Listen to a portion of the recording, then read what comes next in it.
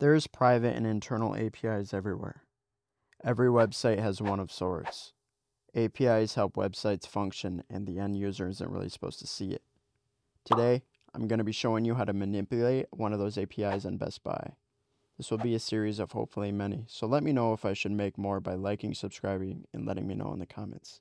Now let's get started. You are going to want an internet browser of your choice. You can choose to get a Chromium-based browser like Microsoft Edge, Google Chrome, or Opera, which is what I'll be using for this video. Or you can choose Firefox, but it might have a different UI for the developer console. The second program you're going to want to install is Postman. This program will help you editing the requests you collect from your browser and recreate them for uses in your favorite programming languages, such as Python. Now open your browser of choice and enter in the website you want to analyze. In this video, I'm going through Best Buy. The first thing you want to do once you open Best Buy is open the developer console. The HTTP packets start getting tracked as soon as it is open. To view these requests, you will have to open the network tab inside of the dev console. Once set up, you can start by clicking an item you want information on. I'm going to click on this 12.9-inch iPad Pro. Now once I click on it, you will see that a lot of junk pops up in the bottom. You can filter this out by clicking on one of them and pressing Ctrl+F on your keyboard. This will open a search bar on the left of your console. You can use this to search for everything that is currently on the web page. This can be useful if you're trying to find the request to obtain certain information, like for example, the price for this iPad. As you can see, I searched for the price and have found 3 separate endpoints to have the price information. And when I click on one, it shows me where the request is, located throughout all of this junk, and also opens a window with all the information about the iPad Pro, including the price. When you right-click on the request, you can then copy the request as curl and make sure it's bash and click it.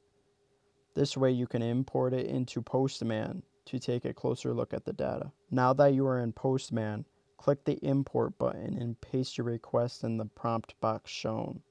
To get the data again, you can press the send button to request the same data about the iPad Pro. If it worked, it will show the same output that you saw in the browser before. Now that you have the information that you wanted, plus a lot more, you can use this endpoint to put into, for example, Python, and check every 30 seconds for a price reduction, and send a text message or email to alert you. You could even use multiple product IDs from this endpoint and track multiple products. The possibilities are endless, and much better than using slow automated browsers like Selenium. You skip the middleman, and it's easier and faster for your system. You can save the request in Postman and organize it to your needs when you decide to import different requests. Once you're ready to use the endpoint, you shave off some headers that you won't need. This is good practice to keep what is only essential to the request. For this request, you are going to want to keep the JSON element to the request to make sure you can parse it easily with something like Python.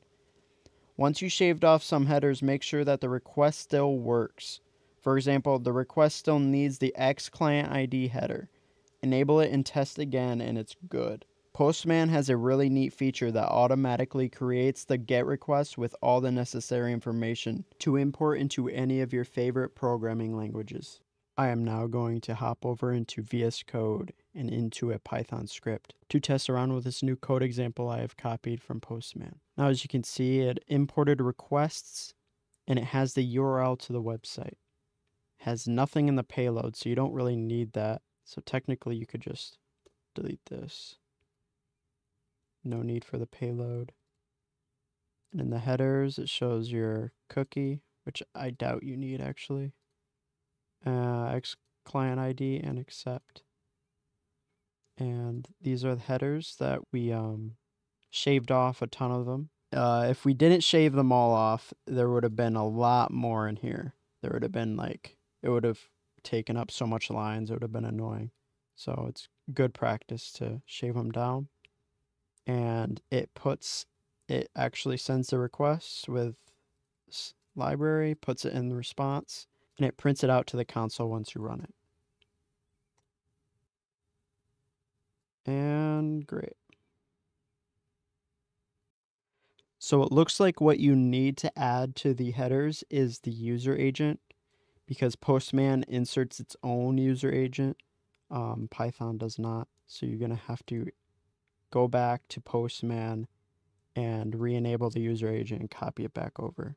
Now it works, as you can see. Shows all the data, and it's in text form. I think if you do JSON, yep, there we go. And let's say we want to get the regular price. Go. And it should print the regular price. Yep, there we go. And this could be used in plenty of ways. You could have this repeat every, let's say, 30 seconds. So let's code that. And in this, you can make it sleep every 30 seconds. Now let's see what it does. All right. So it shows right here the price. And I should have made the time a little lower for time's sake, but let's wait. There we go. Here comes the second request after 30 seconds. Now I'm going to stop it. Let's say, for example, you want to check if this price ever goes below 1,000. Obviously, it's not going to go below the price now, but this is how it would go.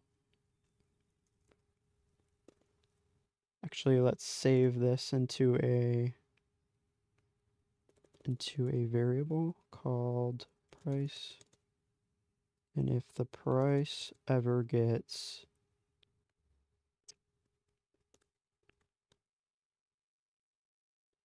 if price is less than or equal to 1,000, it will print price reduction, which it isn't, because the price probably hasn't gone below 1,000. So yeah, it didn't print anything, as you can see, but it's going to check every 30 seconds. It's going to keep going until you stop it. So let's say even if it doesn't go through, we're just going to print the price anyways, so we know that it's working. There's no need for Selenium, where it opens up a browser, scans the whole web page, loads it up. Also forgot, need to put this after everything so it doesn't sleep for 30 seconds before printing everything. We want to start immediately. Here we go.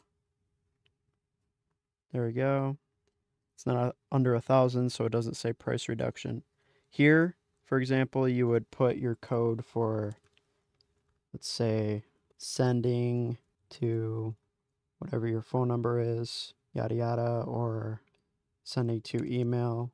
And yeah, that's where it would do that every 30 seconds. And if it ever gets below that price, boom. All right, so keep in mind, you don't only have to use the price. You can, let's say, see all of this data. You can look up the SKU ID, which is how we found this in the first place.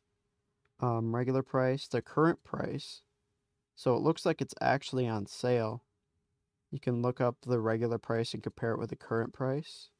See how much you're saving. See right here, actually total savings. So you could use total savings.